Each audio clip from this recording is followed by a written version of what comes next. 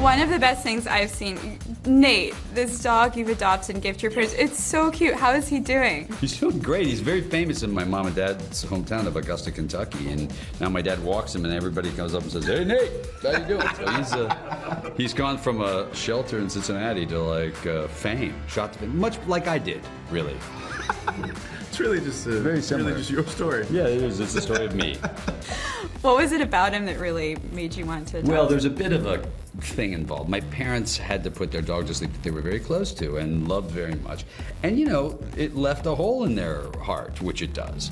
And I kept saying to my dad, you know, you're going to adopt another dog, because they've always sort of found them, you know, they'll come wandering on the street.